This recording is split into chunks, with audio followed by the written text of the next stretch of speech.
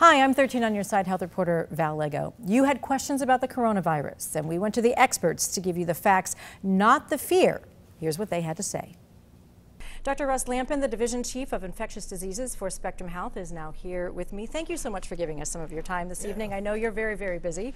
We've been getting a lot of calls into the 13 on your side Information Center about cancellations, and I know that Spectrum Health has already put down its own guidelines for visitors this afternoon. Yeah, we've started restricting visitors and trying to limit the number of people that are coming into the hospital, and then also making sure that the people that are coming into the hospital are healthy. So expect as you're coming into Spectrum sites that you'll be corralled into a limited number of entrances and then be asked about your current health status, travel, to make sure that people that are coming in to visit patients in the hospital are healthy visitors, to make sure that we keep our patients and our staff safe and healthy here. And these cancellations and the restrictions that you're putting on for hospital visitors isn't because that the virus is running rampant. You know, we don't want to put fear out there. It's not because of that, but it is because it's one of the best ways to sort of try to control what's happening. No, absolutely. So, I mean, the current situation in the state of Michigan is that there are only 2 positive cases. Both of those are in the Metro Detroit area. We've had 0 positive cases tested here in West Michigan. And so the measures that are being done are preemptive. It's an attempt to prevent spread and to prevent cases from occurring here in West Michigan. Okay, so we've been hearing that the most vulnerable are 60 plus and those with compromised immune systems. Our first viewer question is, COVID-19 more dangerous than the flu for the elderly, and why is that?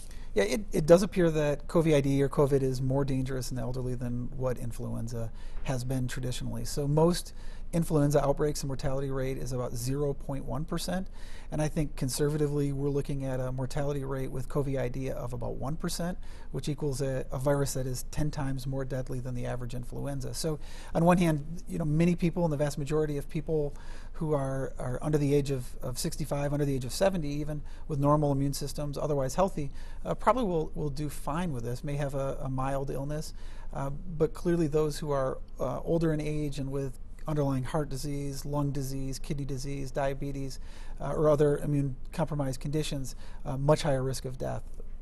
And then my next question, and this one comes from Chris, if you have the pneumonia vaccine, will that protect you from developing the pneumonia-like symptoms that result from COVID-19? Yeah, sure. So there are 2 vaccines that adults commonly get. So pneumonia vaccine as well as the influenza vaccine. And those are vaccines that prevent different types of pneumonia, bacterial pneumonia, and prevent obviously influenza illnesses. So neither one of those would be protective against COVID. So pneumonia is a kind of an umbrella term that's used to describe infections of the lungs. So you can have a viral pneumonia or you can have a bacterial pneumonia. And what we're seeing with the COVID outbreak is that the virus will attack the lungs and cause lung infection. What we are recommending, though, is that people who haven't had influenza vaccination yet go get it because it will keep you from getting the flu. And we still are seeing influenza circulating in the community. So this is a way to keep yourself healthy, keep yourself away from hospitals and out of the healthcare system. Our first viewer question, Jan wants to know, if someone tests positive for COVID-19, what is the treatment? So right now it's supportive treatment. So the vast majority of people who get infections will have a mild respiratory-like infection. So it starts with sore throat, runny nose, headaches. In many ways it's just like a common cold. For people with mild infections, they can stay at home. There's no need to come into the hospital. For those that have more severe respiratory illness, they might end up in the intensive care unit getting supplemental oxygen, obviously hydration, and if need be, they might end up on a breathing machine or a ventilator. But right now there are not any proven antiviral medications or antibiotics that are of any benefit. We do want to remind our viewers, of course, that about 80% will recover and from this disease and only have just mild symptoms. Absolutely. The vast majority of people, mild respiratory illness that doesn't require intensive hospitalization or care. Okay. Susan wants to know, what are the long-term effects of being infected with COVID-19? You know, at this point, nobody really knows. I think, again, the emphasis on the vast majority of people recover without any long-term complications and do just fine. Obviously, individuals who have had a severe lung infection can cause some permanent damage, but that looks to be a minority of individuals with this infection. Okay. And another viewer wants to know if pregnant women are more susceptible to getting COVID-19. Right. Again, this is an interesting question. There's a small case series that was done out of China that looked at women who developed COVID in their 3rd trimester of pregnancy. And what they found is that those women did not suffer any more severe complications than other women of their age. So at least in this small group of patients, it doesn't look like pregnant women developed more severe illness. And so time will tell with that. We do know that influenza tends to affect pregnant women more severely than the general population, but it doesn't appear that that's the case with COVID.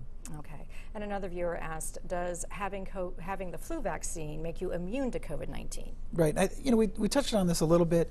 Influenza vaccine does not have any crossover or cross-reactivity to protect against COVID. Obviously, influenza vaccine protects against getting the flu, which is still present right now. And so it's important that people get that to try to keep themselves, again, healthy, keep them out of the hospital, keep themselves out of the doctor's offices right now. Right, because just because you might not get the flu doesn't mean you might not get this, and vice versa, right? Absolutely. I mean, the majority of people, interestingly, that have come in for evaluation of COVID have been found to have other respiratory illnesses, and a number of them have had influenza. Now, Gwen wants to know if you develop immunity to COVID-19, or can you develop immunity to it once you have it? I mean, nobody knows, because this is the first time people have acquired this infection. Most coronaviruses, so there are 4 coronaviruses that are commonly circulating and cause a common cold. So this is a virus that's been known to cause respiratory infections. People can catch that again and again, year after year. But there probably is some partial immunity that people would have. So I think it's anticipated that it wouldn't be as severe the second time you acquire the infection. So let's start with the first one. L. Rosema wants to know if regular soap and water will kill the virus, or does it have to be antibacterial? That's a great question. So regular soap and water will work. It's kind of the act of washing our hands, and for about 20 seconds or so is really what it takes to get those viral particles off of our hands. If people can't get access to soap and water, you're out and about, alcohol-based hand sanitizers would work as well. Recommending really that it's greater than 60% of alcohol within the hand sanitizer. Okay, so whether you use regular soap and water or antibacterial soap, it doesn't matter. Yeah, and the antibacterial part of it, the soap doesn't really play that much of an effect. Okay. Our next question, Nancy wants to know if you can get COVID-19 by touching basically anything, fruits, vegetables at the store, canned goods, money, whatever you might be having your hands on. Yeah, certainly. So touching other inanimate objects, doorknobs, light switches is a way that we can transmit other infections, not just COVID-19, but also influenza, other types of infections that way. So, especially within the household, wiping those surfaces down. And if you're out in public after touching something like that, really try to avoid touching your face or touching your mouth or eyes after touching objects like that. And again, hand washing, hand sanitizing. Because the virus can live on the surfaces for quite some time. Exactly. So as short as 2 hours, but really can be in the right condition as long as, more like along days, almost like 9 days can survive on a surface under the right conditions. Oh, wow. Okay. So another viewer wants to know how to separate yourself from someone in your home that might have COVID-19, especially if it's a smaller space, maybe you only have one bathroom, you're sharing a lot of surfaces together, and how do you protect yourself? Yeah, and I think, as much as you can, trying to keep yourself almost kind of quarantined into your own home. So, if you can be in a separate part or at least in a separate bedroom, that would be ideal. If you have to share space, wearing a mask, again, lots of hand hygiene, trying to, not breathe in the same air in a close proximity if somebody's not able to cover with a mask. Okay, well, thank you so much. We have a lot more of your questions that we're going to be answering coming up. Let's just remind our viewers what those symptoms are of COVID-19.